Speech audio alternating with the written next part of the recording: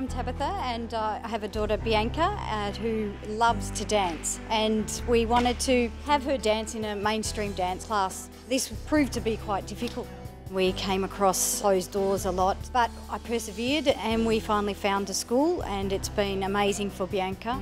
All Play Dance started 3 years ago with a conversation, as Tabitha told me that her daughter with a disability, they couldn't even find a dance centre that would take her daughter. And I promised her and Bianca that one day All Play Dance would be coming to life and that we would promote a new program so that all children could dance.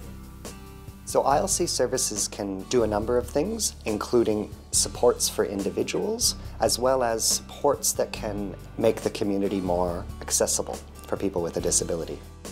Deakin have applied for funding through the ILC grant round to make dance programs more accessible for all children in their community.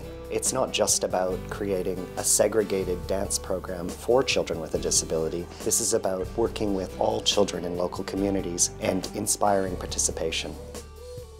It's not magical what you need to do to be inclusive and to support young people, and we're going to create those resources and information so that the whole community can get on board with creating a disability and all ability friendly community. She has developed so much. Her social skills and communication have developed through these dance classes.